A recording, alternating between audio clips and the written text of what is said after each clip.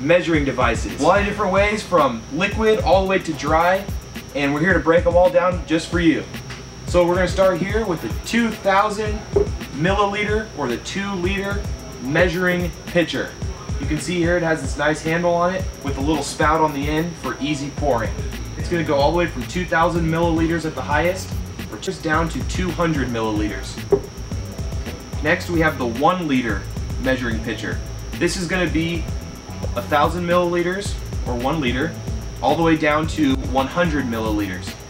You can see here it's the same as the 2,000. It's going to have the nice handle as well as the little spout at the end. This is going to be the Good Grips measuring cup. This one's extremely cool because it has the nice rubber handle on it, but also has, as you can see by our previous videos and by this one, you can see that it's going to have the different measurements down the inside. The numbers are also written in red and very bright for those of you who do not see very well. Next here we have the 1 pint measuring mug.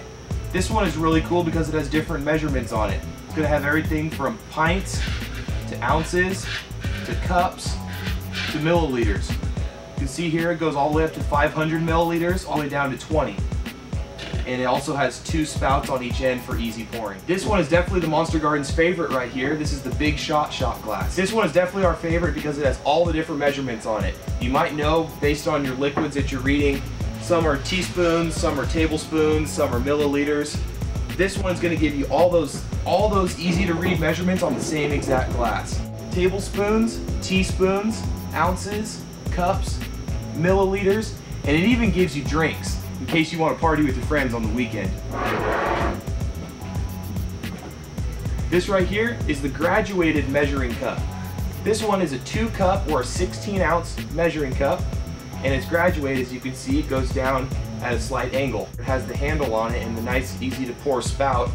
Makes for really easy pouring into your reservoir. This one goes all the way from 2 ounces or a 1/4 cup all the way up to 16 ounces and 2 cups. A little bit smaller version. This is the Measure Master graduated measuring cup. It's an 8-ounce or 1 cup, and it also has milliliters all the way from 25 milliliters to 250 milliliters. Similar to this style, just a little smaller for the micro gardener, or just maybe simply the more concentrated nutrients that only use a small milliliter per gallon ratio. Definitely the smallest of the ones that still have the handle is going to be the Hydro Farm 250 milliliter measuring device.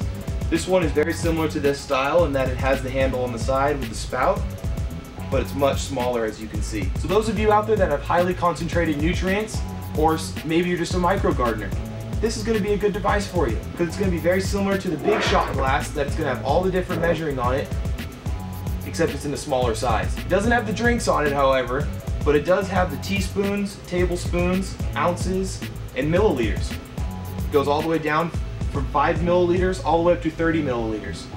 That is the 1-ounce shot glass for measuring. So for those of you that are doing extremely small measurements, this one probably looks familiar to you. You might have seen it in, say, a high school or a college chemistry class. This one's pretty cool in that it's going to top out at 3 milliliters, but it even has all the way down to 0.5 milliliters. So this is going to be important for those of you that are doing pesticides or fungicides, as well as, again, extremely concentrated nutrients, but you're just not using a very big batch or a very big reservoir. This is a good tool for you. So this is going to be a demonstration of how the syringe works. What you're going to do is you're going to simply put the syringe needle or the syringe end into the solution and just simply pull until you have your desired amount of liquid reached. So for example purposes, I'll go to the maximum and I'll go to 100 milliliters. But you can see here it does a very good job at holding the pressure so you're not losing any liquid when you transfer it to your reservoir. And just simply push it back down. Now you can tell here that there is still a little bit of residual liquid left in the syringe.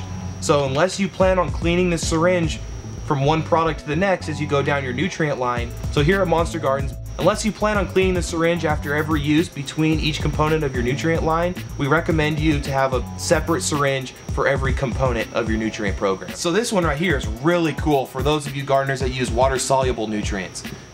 This is known as the Measure Master spoon. Now you can see here that there's different ratios. There's going to be a 1/4 teaspoon, 1/2 teaspoon, 1 teaspoon, and 1 tablespoon ratio. So if you can see here, Each one of these is going to pump 30 milliliters or 1 ounce of nutrient solution. The cool thing about these products is they're really versatile. So the gallon size you can see fits on any standard gallon size bottle. This one right here is for a 2.5 size bottle. However, you can see by this display that we were able to find an extremely concentrated liter bottle that had the same size lid. So these two dispensers are going to dispense 30 milliliters of nutrient solution, or 1 ounce of nutrient solution for each pump. With one single pump, you're going to get 30 milliliters. Wow, that stuff's thick. You can see 30 milliliters of nutrient solution. And the same thing goes for the gallon size bottle. Thank you for watching this video and checking out all the different ways that you can measure your liquid and dry nutrients. These products, as well as over 4,000 gardening products, are available at monstergardens.com. Please use the link at the bottom of the video screen.